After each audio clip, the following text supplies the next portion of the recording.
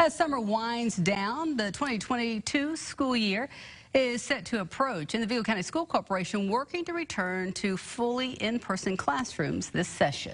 All right, and health and safety guidelines are now in place once students arrive at the school, but the corporation is now looking for more people to drive them to school. Joe Schroeder has a story.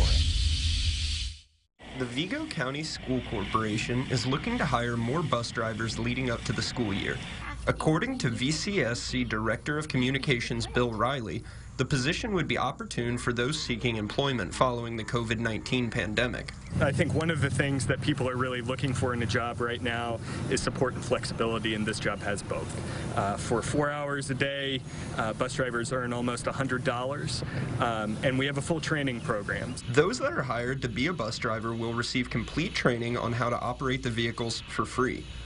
Furthermore, VCSC will drive new hires to Indianapolis for the CDL test and help pay for the licenses.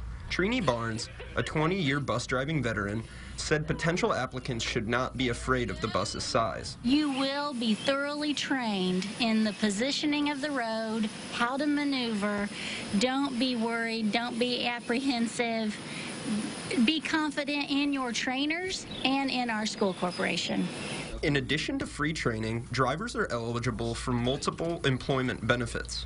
Riley said these openings are an attractive option for all prospective employees, including retirees and those looking for a second job.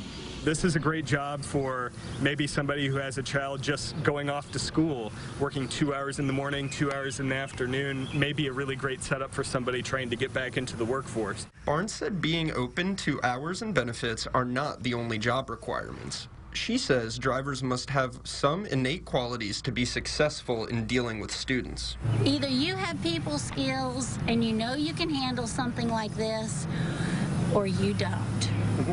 And I don't know how else to say that.